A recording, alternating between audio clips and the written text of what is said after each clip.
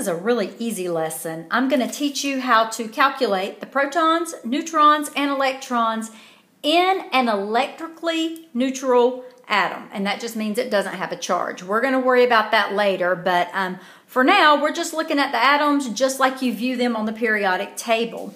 So quick review of atomic structure just in case you've not had this in a while.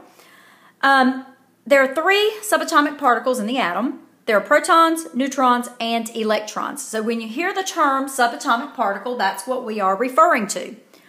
Protons have a relative mass of 1. We often say 1 AMU, atomic mass unit. They have a positive charge, and they are located in the nucleus. Neutrons also have a relative mass of 1 AMU. They are neutral, and they are also located in the nucleus. And then we have electrons. Relatively speaking, we say that electrons have a mass of 0. They are negative, and they are located in what we like to call the electron cloud. Now, you've heard me use the term relative mass a couple times, or relatively speaking. When we're looking at an atom, your proton and your neutron are the 2 larger particles in that atom. Electrons are just super tiny. They're so small, in fact, that relative to the size of the atom, we generally just say they have a mass of 0. Now, technically, electrons do have a mass, but when we're looking at calculating protons, neutrons, and electrons, we kind of ignore that mass of the electron. It's kind of like your eyelashes have a mass, but if you lose an eyelash, you're not going to go reweigh because you think your body weight's been affected by the loss of that eyelash. If you lose an eyelash, technically it did have a mass, but compared to the mass of your body, it's really pretty negligible. So that's how we are looking at the electron today. So when you hear me say relatively speaking, that's what I mean. Relative to the size of an atom, an electron basically just has a mass of 0. Now, just as another refresher, when you have your atom, you got your nucleus in the middle. It's surrounded by this electron cloud. This nucleus is very small, it is very compact, it is super dense. Like, it is crazy dense.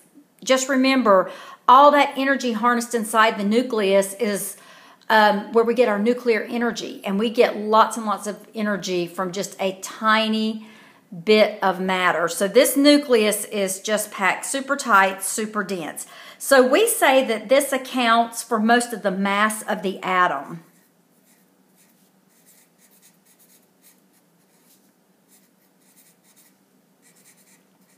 Most of the mass of the atom is located in the nucleus. This contains your protons and your neutrons. Now, all scattered around this nucleus, orbiting the nucleus, we say orbit, it's not just a circular orbit. You're going to learn more about that later. But this is where the electrons hang out.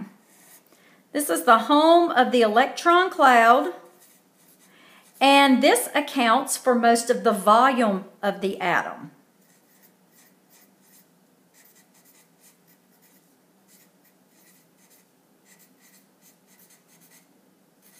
And again, this is where our electrons live. To put it simply, think about the atom as fluffy, like a fluffy cotton ball with a little bitty lead like BB in the middle. That BB would be your nucleus. Heavy for its size, very dense, very compact. And then you've got this fluffy area kind of around the outside, lots of empty space, and that is your electron cloud. That little bit of background will help you understand the math as we go through it today, and the math is real easy. So when we look at the periodic table, we can get some very valuable information about all sorts of things. But today we're looking at it in terms of counting our protons, neutrons, and electrons. This is a typical element from the periodic table. This is carbon. And you can see that carbon has an atomic number of 6. So this is the atomic number.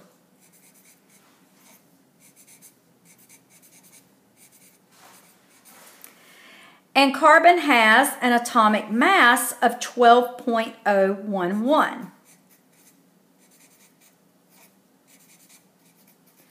Another thing to remember that keeps it simple, the small whole number is always the atomic number. So this is your smaller of the two, smaller whole number.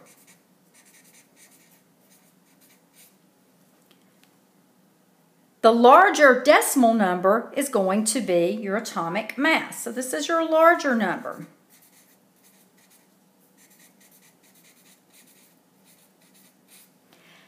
And that's because this atomic number tells you how many protons your atom has. It also tells you for an electrically neutral atom how many electrons the atom has. This number tells you how many protons and neutrons combined the atom has. So if this 6 represents just the protons, and this 12.011 represents the protons and neutrons together, then it makes sense if you take the difference between these two numbers, you're going to get your number of neutrons. So what we find is when you're calculating protons, neutrons, and electrons, the atomic number is your number of protons. It is also your number of electrons for a neutral atom. So, you know, this lesson is talking about calculating protons, neutrons, and electrons, but you can see there's really not much of any calculation involved here. So the atomic number tells you how many protons, and it also represents the number of electrons if the atom is neutral, meaning it doesn't have a charge. You're not going to have to worry about charges in this lesson today. Everything's neutral. And because the atomic mass represents the number of protons and neutrons together, if you subtract the atomic number from the atomic mass, you get the number of neutrons. Now, one more thing I want to point out, and this is just a technicality. You have to round this to a whole number before subtracting, because we can't have just part of a neutron. Once you round the atomic mass to a whole number, technically we refer to it as mass number. So atomic number and mass number are kind of the same thing, but mass number just indicates you have rounded it off to a whole number, and that's what we'll be doing today.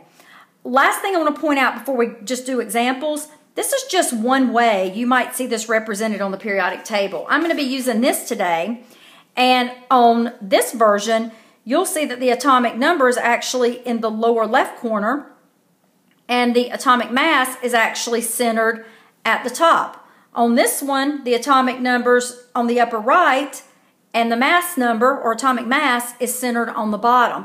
It doesn't matter. All periodic tables are going to have little bitty bits of different information. These two pieces of information will be on it. You just may see them in different places. So you can't always say, oh, it's the number on the top right. This number could be anywhere. You need to know atomic number is the small whole number, and that atomic mass is the decimal number. You now know everything you need to know to calculate protons, neutrons, and electrons. So we're going to practice a few of these, and you are going to be an expert before you know it. So what you might want to do at this point is maybe pause the video and take a moment to copy this chart so that you've got it for your notes, because it will be a great reference. So let's look at what we're going to be filling in here. Here are your atoms we're going to be working with. We're going to write down the atomic number.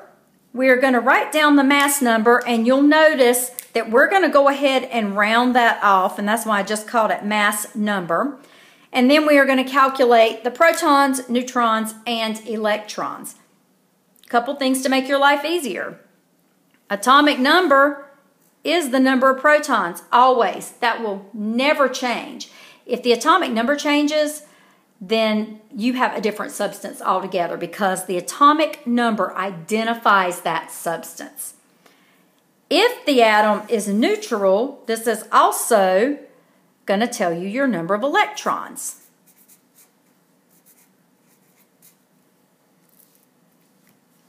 For the number of neutrons, we're going to say mass minus atomic number.